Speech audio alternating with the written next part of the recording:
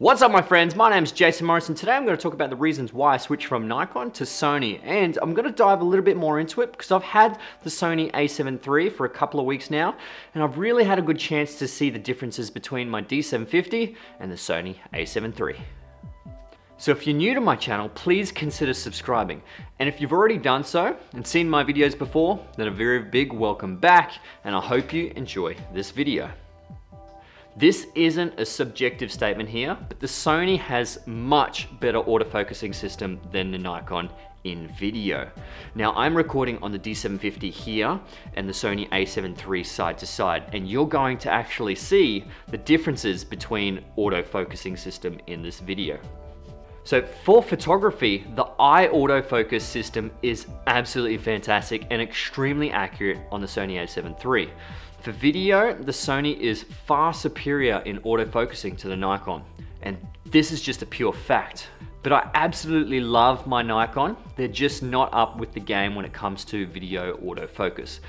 But when you need manual focus, this will change your outcome. So it purely depends on what you're shooting and what your shooting style is like. Now I'm gonna have to break this down into two sections, manual focus and autofocus.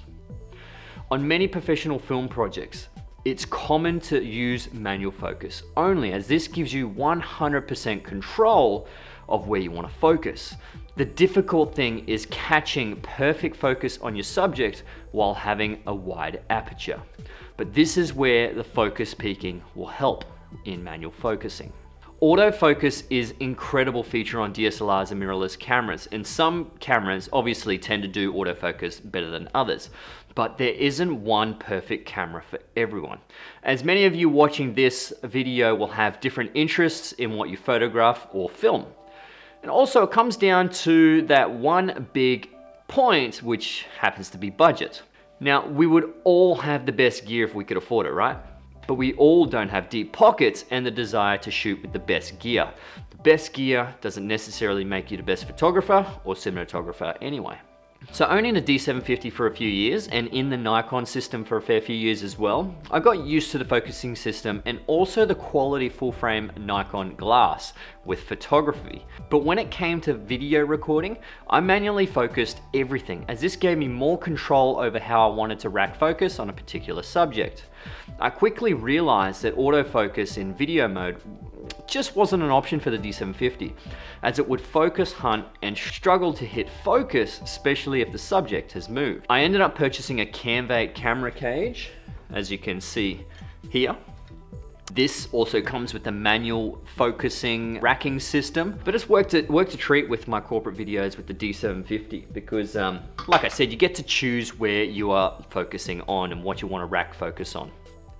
So when filming my new YouTube videos, this became a little bit more difficult, as I would have to set up my trusty little model Dwayne Johnson dummy here as to where I'm sitting and focus on him manually.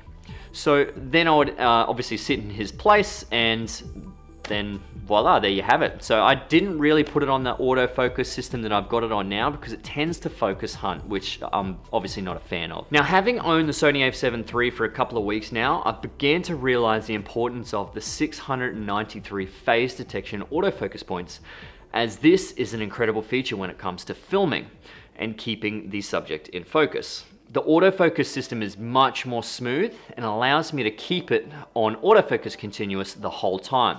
Fortunately, with the Sony A7 III, there is little to no dilemma when you are being artistic and very critical on where you are focusing on.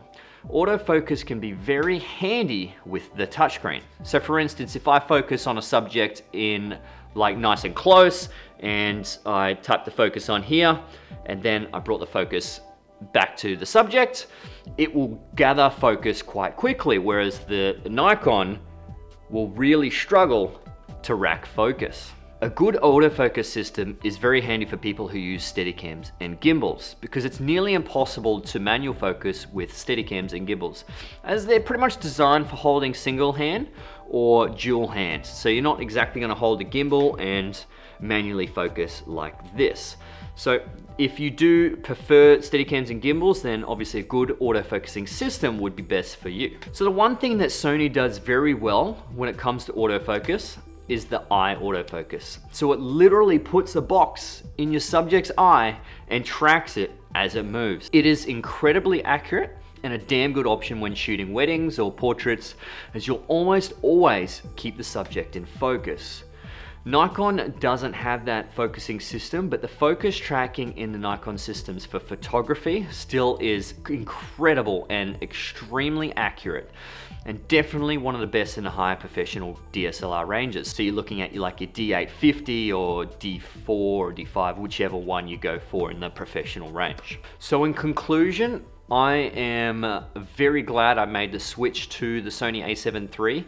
If Nikon did come out with a very similar product, I definitely probably would have went straight for that.